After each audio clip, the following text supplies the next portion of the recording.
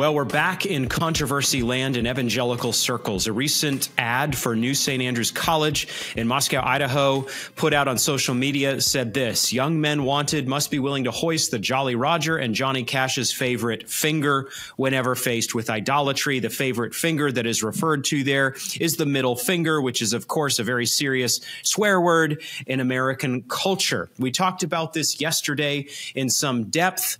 Why is this an issue that New St. Andrews and Moscow and Canon Press and related entities, and I assume persons, are promoting the usage of the middle finger? Why is this okay? You'll recall, if you listened to that previous episode, that I condemned this action in no uncertain terms. I didn't do so because I myself am a functionally perfect Christian, or because I am vying for the candidate position of church lady at large in evangelicalism in 2024. I did so because the Bible says we are not to be a people of unwholesome speech, Ephesians 4:29. We have a witness to the world. Our witness is supposed to be distinct from the world. We're in the world, but not of the world, according to Jesus and John's gospel. And so this is actually a matter that we kind of need to chase down. And we need to do it in particular for the rising generation, because there are a lot of young men and young women who are tracking with Doug Wilson and Moscow generally and its institutions, and they have been encouraged by the kind of countercultural joy, that spirit, that serrated edge, so-called, that has come out of Moscow in the last 5 years or so, or even beyond that. And they're looking to Moscow, and they're looking to these institutions and to Wilson himself as a kind of guide, because, as I said, a good number of evangelical leaders have sort of, at least to a degree, lost their voice with regard to a countercultural spirit that is marked by joy.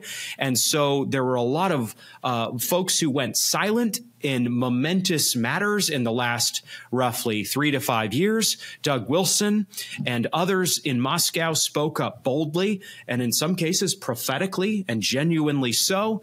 And that led to them gaining a lot of market share, a lot of adherence. A lot of people are watching Canon Plus for entertainment now, for example. And so Moscow has a ton of influence today. Let's just be honest. It does. And Moscow has a lot of critics, but we can understand why Moscow has a fair bit of influence. Part of why is not just that countercultural joy. Part of why is because they're excellent at media. And this commercial we played in the previous episode shows that. But here's the deal. You don't get to put out anything you want under the banner Christian. Your Christian content, here's quite a statement for you, needs to be genuinely Christian. And to be genuinely Christian, you need to accord with what the Bible teaches, and therefore holiness. We're going to talk more about why this is so in today's episode, part 2 of 2 of Grace and Truth. Welcome to Grace and Truth. My name is Owen Strachan. I will be your host. I am the senior director of the Dobson Culture Center at the James Dobson Family Institute. It's a great joy to work there these days. Just begun that work a few weeks ago. Thankful for that. Thankful for my producer, Misty, for all her help in these summer months, summer weeks, as we bring the summer series to a close of Grace and Truth. I gave you 4 thoughts, 4 responses to this NSA, New St. Andrews commercial in the previous episode. I'm going to keep plowing through in terms of 5 more responses to this commercial. 5th, we need to understand that building civilization or preserving the West is not the same thing as advancing Christ's kingdom. Building civilization or preserving the West is not the same thing as advancing Christ's spiritual kingdom. A lot of the conversations we're having today about America and the public square and the church go right here, this particular issue, because lots of people now think that the church's primary mandate is to preserve the West, to make sure America endures, to try to protect civilization as we have known it. You got to say several things here. You got to say, the church is fundamentally called, Matthew 5:13-16, to be salt and light where we are. That's a huge part of what I try to say in my tiny little ministry. That's a huge part of what, for example, the Dobson Culture Center stands for, that I lead.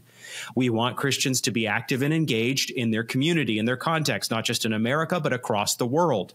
We need the church to be preservative, salt, and we need the church to be proclamatory, light, overcoming darkness by God's grace. We very much need that. That means that wherever you have, let's say, a meaningful number of Christians in a country, in a nation, hopefully there is going to be good amounts of Christian, biblical, gospel influence in that place. Maybe even those Christians in that nation or country, or let's say in a smaller level community, will play a serious role in preserving things and helping grace, truth, beauty, and goodness to endure, at least to some level, in a given place. We really should fight for our civilization as Christians. I wholeheartedly believe that and stand for that and promote that even in my own work. But you've got to understand this. Building civilization or preserving it is not necessarily the same thing as advancing the spiritual kingdom of Christ. Jesus said this about his kingdom in John 18:36. My kingdom is not of this world. If my kingdom were of this world, my servants would have been fighting, that I might not be delivered over to the Jews. But my kingdom is not from the world. What Jesus says there does not close off Christians being involved in the military or the police force or something like that. So when the NSA commercial that we're talking about talked about repelling invaders, there may be a role for Christian men to play in military efforts. Absolutely there is, in my judgment, because of Scripture, Luke 11 and other texts. However, we are not to conflate the preservation of America as a civilization with the advancement of Christ's spiritual kingdom. The two can overlap, and in America definitely have, as they have in England, for example, and Scotland and other countries. But if you promote American democracy and religious liberty, you've done good things that I think are biblical things to do. That does not necessarily mean that Christ's kingdom has advanced. Why do I say that?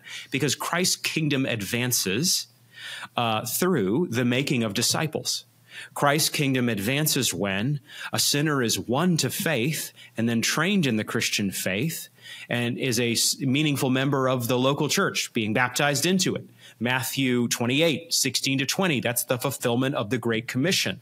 This is where I have a sharp disagreement with Moscow and Doug Wilson and the entities of Moscow, because Moscow is very much advancing a post-millennial vision that really does see, I'm not trying to speak out of turn or mischaracterize things, sees the advancement of society in a generally Christian form as synonymous with the advancement of the kingdom of Jesus. And I do not think you should conflate those two realities. I do not think that the world is being progressively Christianized right now until it will reach its perfect state eventually, even if you locate much of that Christianization in pulpit preaching. I do not believe we're Christianizing our society or our nation. And I do not believe, because Jesus tells me I cannot believe this, that you can advance the kingdom of Jesus. Again, I'm speaking very specifically in ways that our fuzzy-minded era doesn't always like or listen to. You can't advance the kingdom of Jesus through the sword. You can preserve or protect a civilization through the sword. That's why it's so important to understand that the mission of the state, as given by God, is not the mission of the church. Romans 13, Matthew 22, 1 Peter 2, other texts bear on this reality that I'm sketching out. My friend Jeff Moore has helped us a lot in thinking through that particular issue and giving us those categories of theology such that we don't conflate the mission of the state being to punish evil and reward good with the mission of the church. They're not the same thing. They're not to be fused. The New Testament, Paul in Romans 13, for example, does not tell us to intertwine the magistrate so to speak, with the elder. The elder's work is not the magistrate's work. The magistrate's work is not the elder's work. A Christian can absolutely serve as a public leader, as a president, as a prime minister, as a senator, as a mayor, as a governor, on and on it goes. A Christian can definitely do that. Please do that, Christian. We need a lot more of that.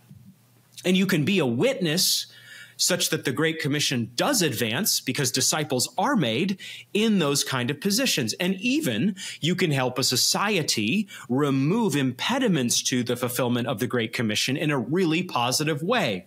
That's why I've talked about the importance of free speech on this podcast. That's why I've talked about the importance of religious liberty on this podcast. The gospel and its advancement, the advancement of the kingdom of Christ, does not depend upon religious liberty or free speech, but man, what a blessing when you have free speech and religious liberty, such that gospel proclamation of the whole counsel of God more broadly can go out and disciples can be freely made. That's a wonderful reality.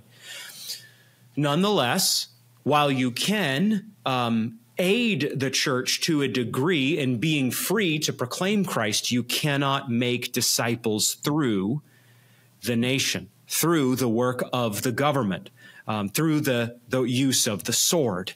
Only the Spirit makes disciples, not the sword. So people who are forcibly converted to Jesus, unless the Spirit works in their heart, are in no way converted to Jesus, just so we are clear. NSA, in its marketing language on social media, that included the video we played last episode, said this: to reform the West and recover its glory, we must cultivate men guided by the enduring virtues of faith, hope, and love, men whose strength is drawn from the joy of truth and the freedom it brings. I don't disagree with the need to cultivate men in a biblical, gospel-shaped way. We need joyful men. We need men who stand on truth. So not throwing any shots in that respect. And I very much want the West not to fall if the West doesn't have to fall. However, we should not understand preserving the West, preserving civilization, as the necessary outworking of the advancement of the spiritual kingdom of Christ. Much more to say along this count, but I need to hasten on. My sixth response to this NSA commercial is this: we need carefulness as well as courage. We need carefulness as well as courage. Why am I using this kind of language? Because Moscow as a tribe, I believe, has been pretty seriously marked by a statement Doug Wilson made over a decade ago. What I don't mean is that every third sentence someone says in Moscow, Idaho today is the sentence I'm going to talk about in just a minute. I don't think that. But I do believe that there is an ethos in Moscow that I personally see lived out and practiced that relates very much to the formulation I'm going to quote. Here is that formulation. This is from Doug Wilson's A Sermon to the Governor and Legislature of Idaho from July 8th, 2012. Hey, let me jump out of this discussion for just a second and inform you of something that's pretty important for you to consider. Economists are warning us about massive tax hikes that could hit your IRA and your 401k hard. It's hard to say these words, isn't it? With inflation rising and global uncertainty, it's no wonder central banks and many Americans are turning to gold. Proverbs 21:20 reminds us to preserve what we've built. If you haven't considered gold yet, now's the time. Reach out to Priority Gold to see how they can help you diversify with physical gold and silver. Text GOLDEN to 800-405-GOLD for a free gold info guide and see if you qualify for free shipping and storage. Don't wait. Get your portfolio working for you while the market is golden. Text GOLDEN to 800-405-GOLD to learn more. That's text GOLDEN to 800-405-GOLD. Now let's jump back into our conversation. Desperate times call for faithful men and not for the careful men. This is Wilson sermonizing and writing. The careful men come later and write the biographies of the faithful men, lauding them for their courage. So desperate times according to Doug Wilson, mean we need faithful men, but we don't need careful men. Careful men are not needed in desperate times. Explicitly, Wilson says the careful men, their shift comes later when there's a biography to write. And this is a little bit self-aggrandizing as it's presented. They write the laudable biographies that extol the courage of the faithful men, the courageous men, not the careful men. That quotation, it has a ring of truth because, honestly, in all times, at all seasons, we need men of courage. We have to have men of courage. There's never a shift when we don't need a courageous man and a whole pack of godly Christian men to show courage. We need that perpetually. So we're always in need of courage. There's never a time when you only need careful men and you don't need courageous men. Until Jesus returns and makes the world right, you've got to have courageous men. But here is the problem with Wilson's formulation, and this is going to be tied into NSA's commercial as I go. The courageous men are called to be careful men. What Wilson splits apart, Scripture holds together. Wilson says we need courageous men, we don't need careful men. The Bible, God, speaking through his word, says we need courageous men who are careful men. Don't take my word from it. Here, Joshua 1:7. I'm going to read a bunch of texts right now so that we understand the importance of this matter. Only be strong and very courageous, being careful to do according to all the law that Moses, my servant, commanded you. This is Yahweh speaking to Joshua as Joshua inherits Moses' mantle. Do not turn from it to the right hand or to the left, that you may have good success wherever you go.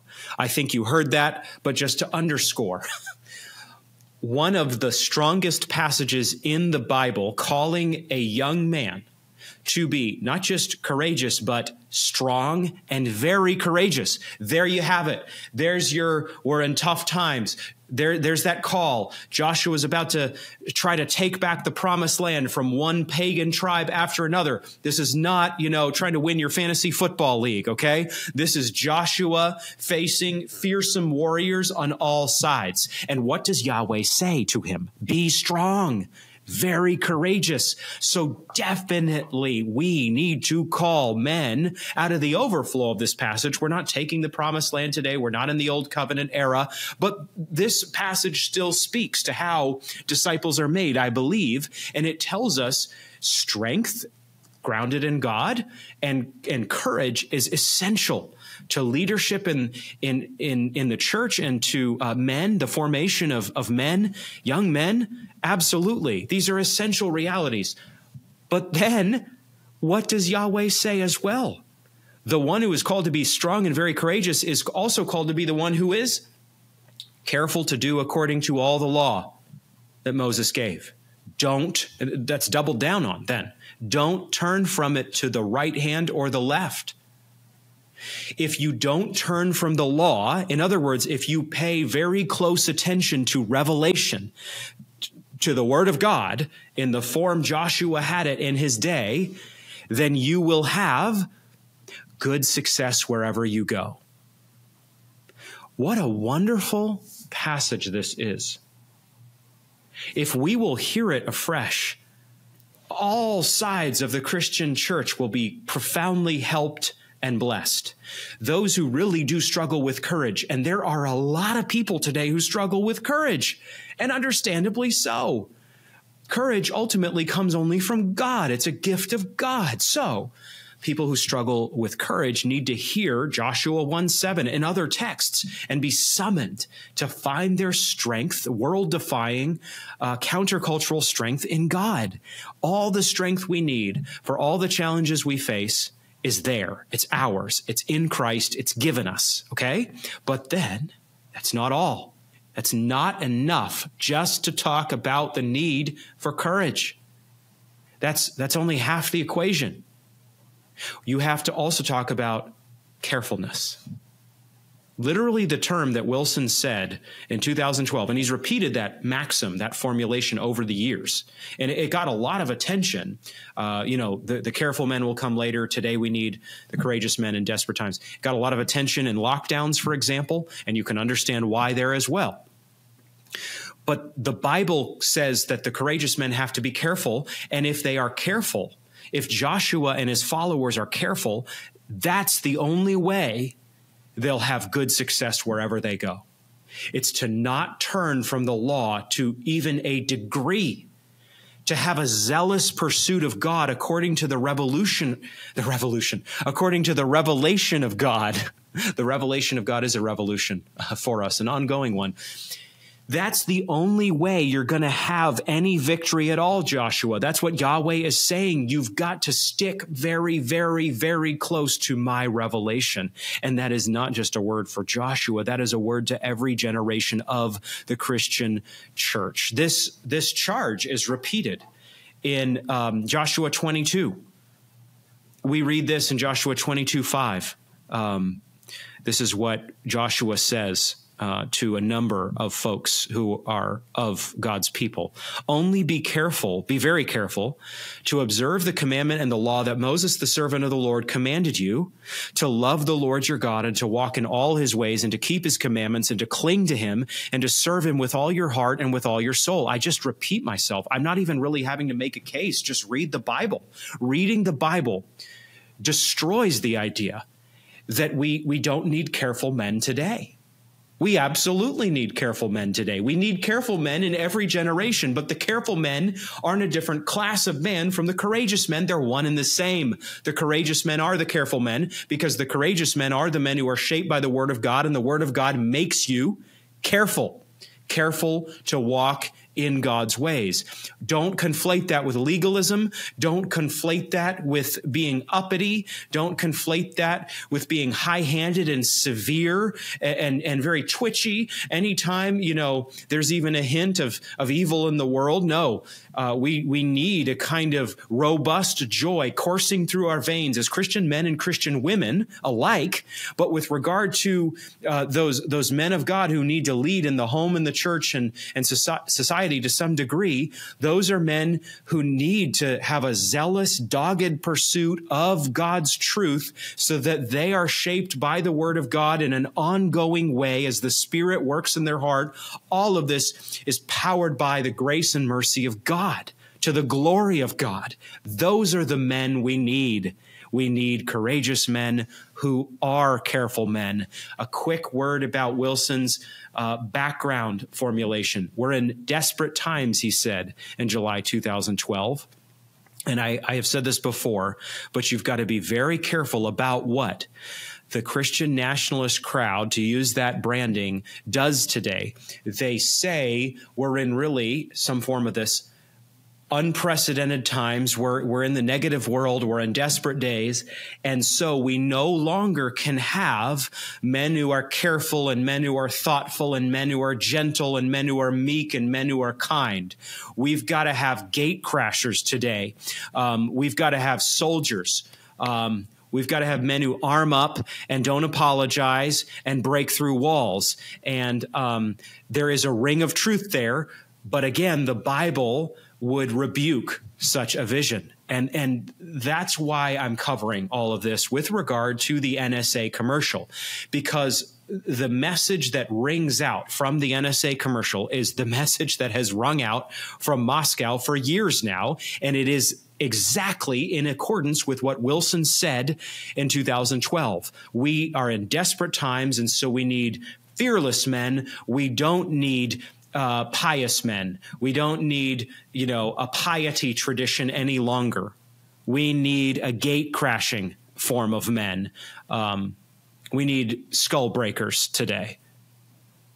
And what the Bible would call us to is never to give up courage, but also never to give up carefulness. This is true in many different places in Scripture. I'm going to go rapid fire fashion. 1 Chronicles 22:13. I'm just going to read without giving context in what follows. Then you will prosper if you are careful to observe the statutes and the rules that the Lord commanded Moses for Israel. Be strong and courageous. Fear not, do not be dismayed.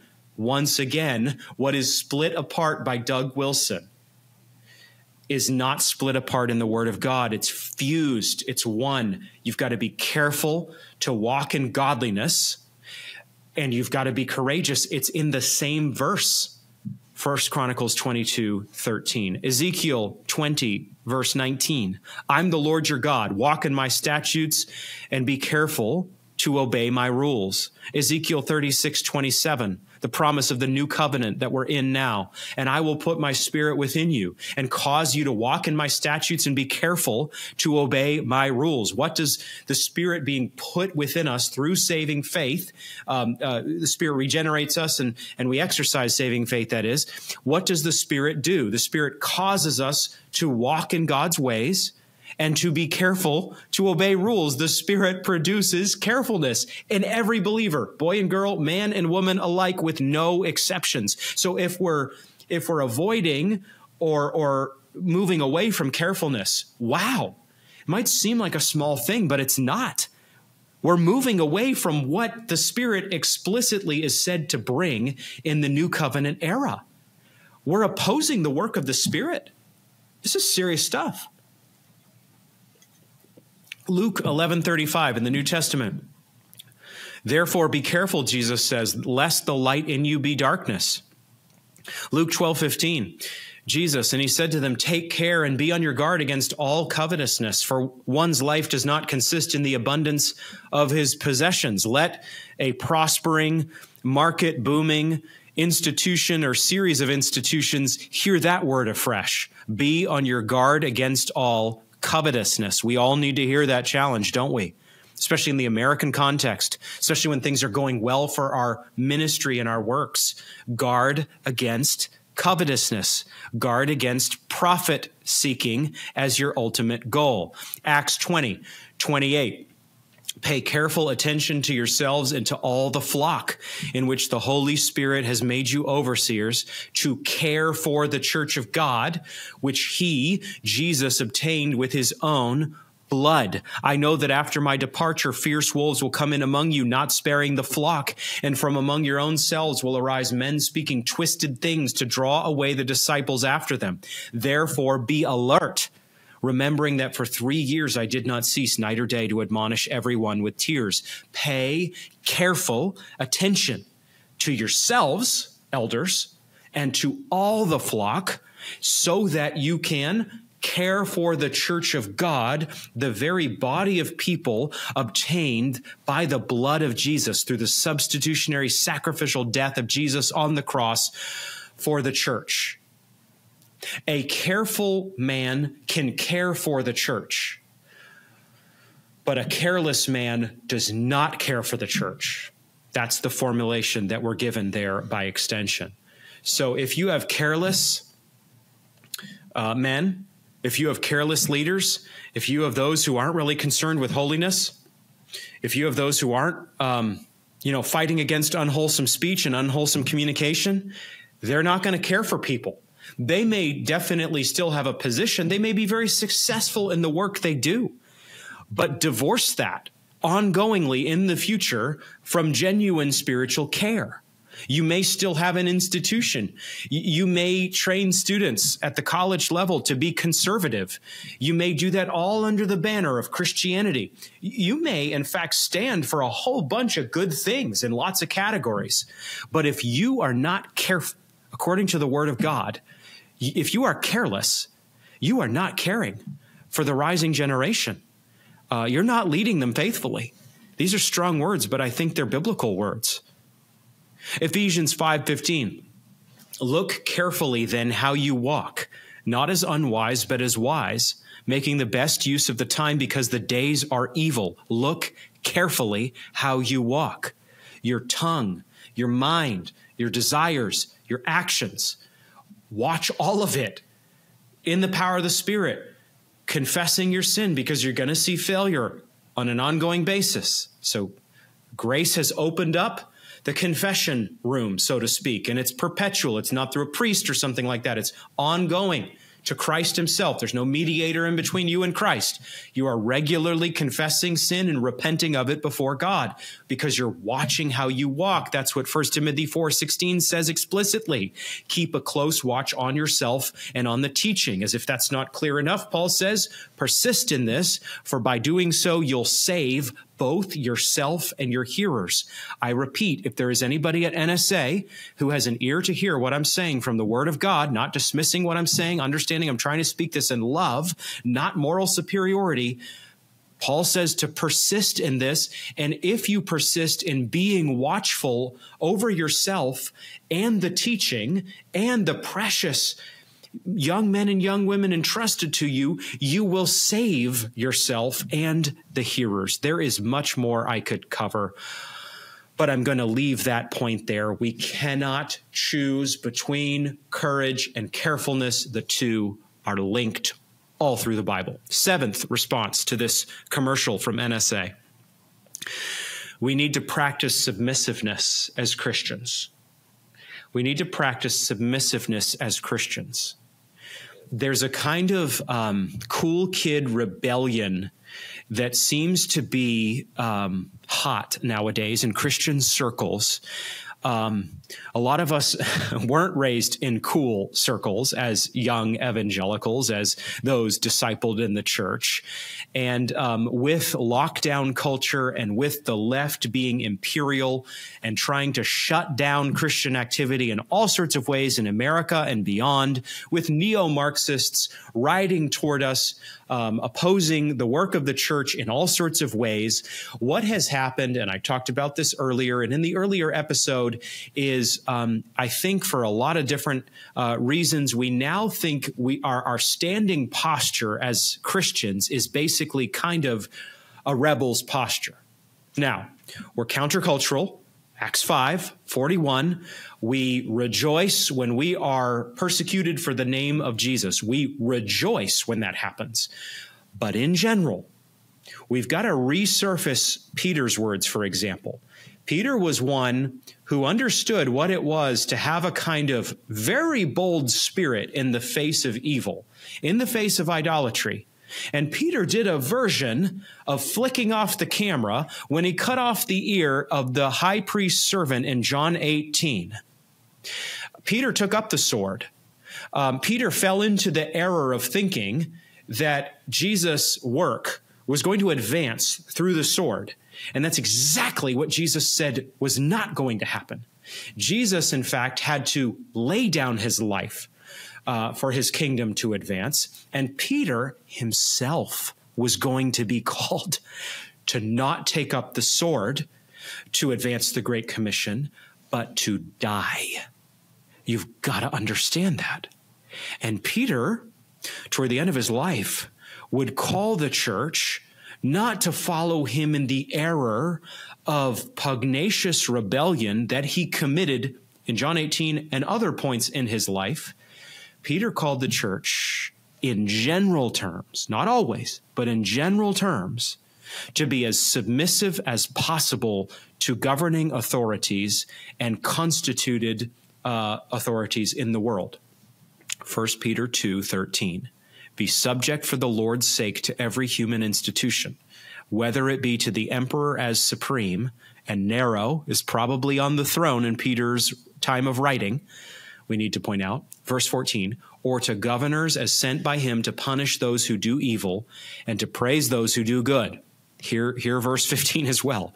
For this is the will of God, that by doing good you should put to silence the ignorance of foolish people. Live as people who are free, not using your freedom as a cover up for evil. Talked about that in the previous episode, but living as servants of God. And then verse 17, 1 Peter 2, honor everyone, honor everyone. Who? Are we doing that in the NSA commercial? Fair question to ask. Love the brotherhood, fear God, and then these shocking words, honor the emperor. What I am not saying here is anything the government says to do, the Christian automatically has to do. as the Puritans did in the 17th century, we recently got a great test case for that idea. And many of us came to the conclusion that there are, in fact, mandates from the government we cannot obey. We not only have freedom to not obey, we cannot obey them. We cannot shut down, at least for long, the preaching of the gospel. We must gather the church for worship. Worship is essential. There's not, an off season for worship where you just take off 5 months of the year, for example, or the government says, there's this serious illness. Maybe it's a real illness, like COVID is a real illness. And then the government says, I'm so sorry, you just can't worship Jesus for a long time. So sorry about that.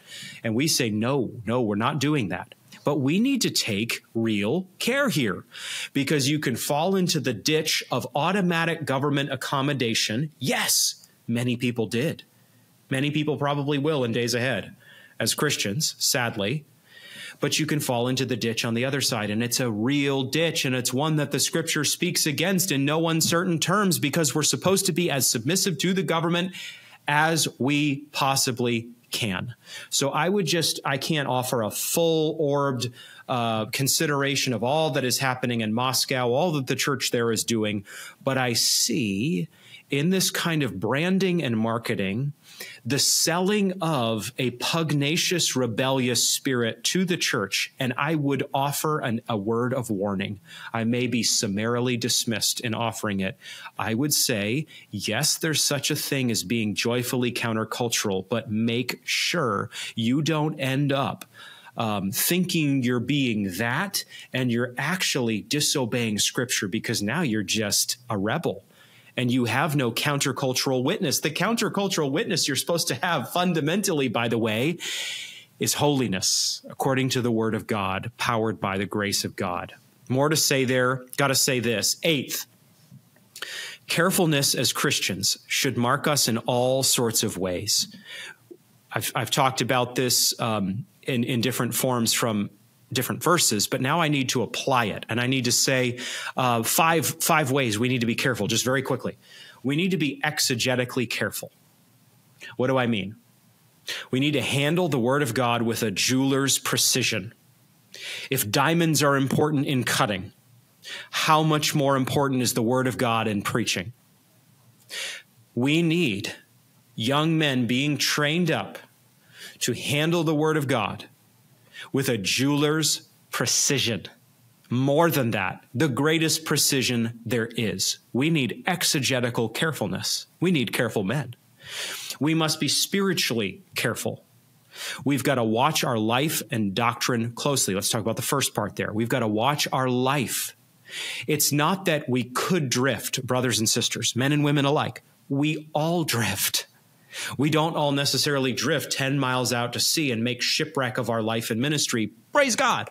But everybody drifts. Like a boat in harbor, there's always going to be some drift. It's going to happen, at least in different seasons of our life and ministry. We've got to be honest about that and recognize that we're not the one who keeps ourselves from drifting. We've got to have God working in our heart and life continually. Praise God. That's what the Spirit accomplishes in us, helps us see that we're drifting, uses brothers and sisters who offer words that open our eyes.